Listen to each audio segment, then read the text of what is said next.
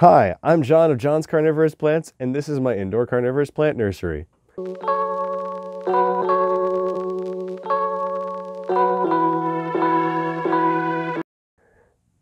For some of my subscribers, they might remember when I planted Triantha Occidentalis.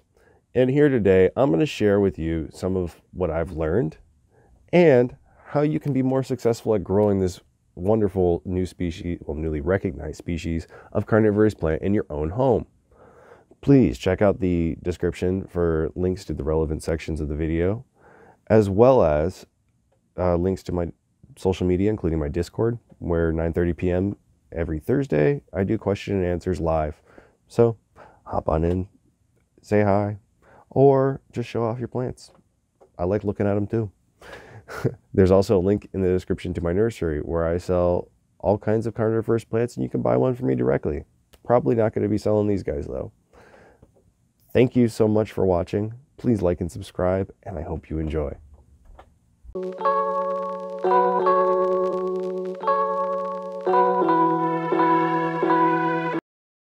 The first and most important point to cultivating any carnivorous plant is climate. You need to provide a stable climate for long-term success. This includes temperature, humidity, and airflow.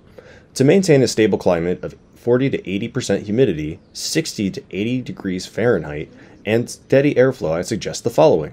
Use a humidifier near your grow area to maintain humidity. Bags, clear plastic cups, and humidity domes work, but these options are a poor replacement for ambient humidity.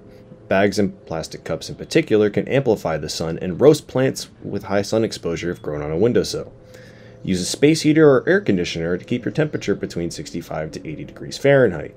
Going too far out of this temperature range can cause stress to the immune systems of the plants and lead to more fungal and pest infections.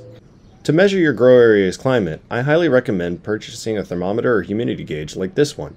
There's a link in the description to buy one from Amazon. The next important point to cultivating carnivorous plants is lighting. The sun is the best light you can have for your plants. Since most homes do not have windowsills that provide enough light, indoor growers are left to using indoor LED grow lights.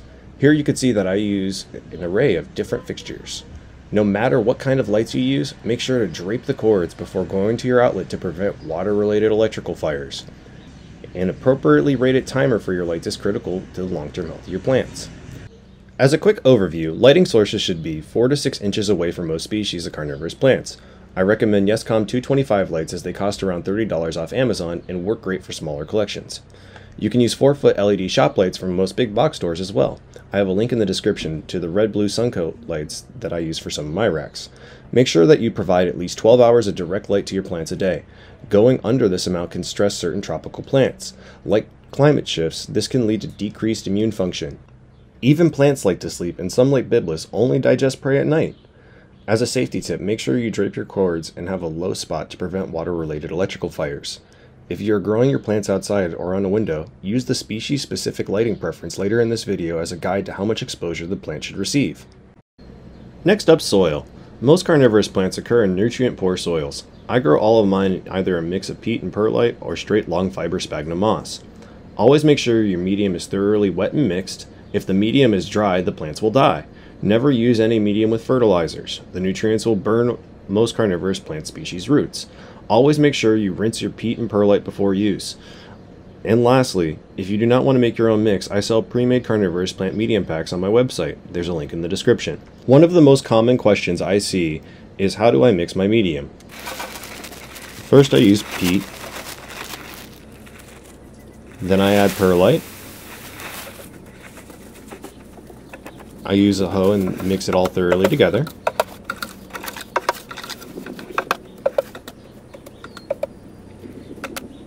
I then take my pots, fill it thoroughly to the top, and give it a slight pat down.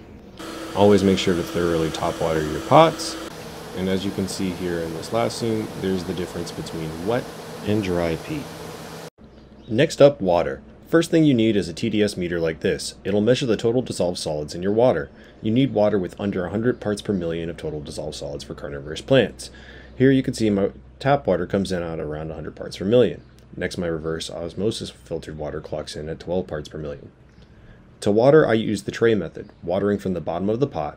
I fill these trays 1 to 2 inches up the pot and refill the trays once the trays dry, but before the medium dries.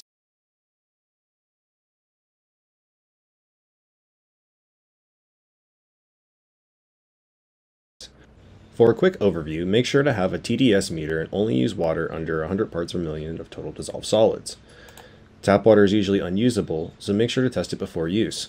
Distilled water from a grocery store, pharmacy, or other store will work. Nursery water will also work. Water from an air conditioner or dehumidifier can be used, but is not recommended for the long term. Use the tray method of watering. Make sure the water is at least 1 inch from the bottom of the pot. If the soil dries, the plant dies.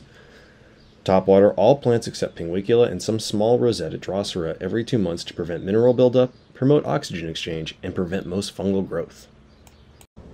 Lastly, to fertilize or feed carnivorous plants, I use Maxi 16-16-16 fertilizer and apply it as a foliar feed. You can mix a small amount with water and use an eyedropper or pipette, but I prefer to use a mixing bottle. I'll take small amounts on a plant tag and shake vigorously to mix.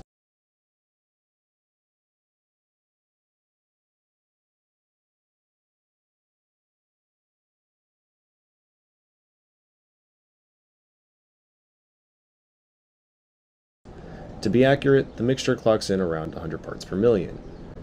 I mist the plant's foliage thoroughly for about 30 minutes before the lights go off every 2 weeks.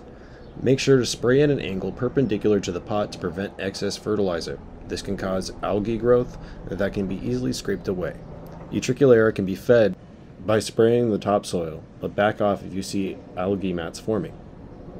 Triantha Occidentalis is a new carnivorous plant. Yay! But because of that, nobody's really grown it before outside of a few people in their bog gardens. So as far as indoor cultivation goes, we're all up the creek without a paddle. Now, I can tell you from my experience this past year exactly what has worked, what hasn't worked, and where generally we should go from here if we're going to try growing Triantha inside. Now, Triantha is a grass, and what I've noticed is with my 3-inch deep pots, it's very quickly, just like, any kind of grass you'd find growing in long fiber sphagnum moss over time, has roots popping out the bottom, and as soon as that started happening, you'll notice that nice yellowing that is going on in the leaves in the picture here. That is where I'm thinking Triantha likes a little bit of soil fertilization, as well as a much deeper pot than most other carnivorous plants. I also noticed that whenever I was germinating my seeds, I did many different types of medium, and I found out the ones with sand did the best. But I planted my Triantha into peat and it started doing poorly. I put one over into some of the ping mix, which is sand perlite vermiculite, and what do you know? Started doing way better. So I have concluded that Triantha in its non-carnivorous phase prefers a sandier mix, as well as it does not like having small pots and likes to be very consistent in its care.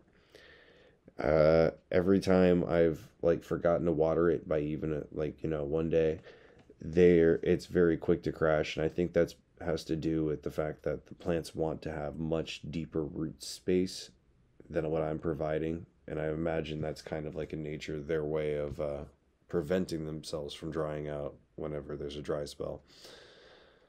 So I hope that this information has been somewhat useful. I haven't gotten one to flower, and I'm not shredding any of the few that I have that I have any method to try and propagate them. So at this point, that's what I got, and I hope it helps you in your endeavors, and maybe you can write down your personal experiences in the comments below. I'd love to hear them. Thank you for watching this far. I have links in the description to other great reference videos done by other nursery owners for the International Carnivorous Plant Society. These include a pesticide discussion from Damon of California Carnivores and a lighting presentation from Drew of Carnivoro. There's also a link to Barry Rice's Carnivorous Plant FAQ, which has been invaluable to my own learning. Once again, if you want to try growing carnivorous plants or expand your collection, check out my website. Please like this video and subscribe to my channel for more carnivorous plant content. I wish you happy growing and great success. Thanks again.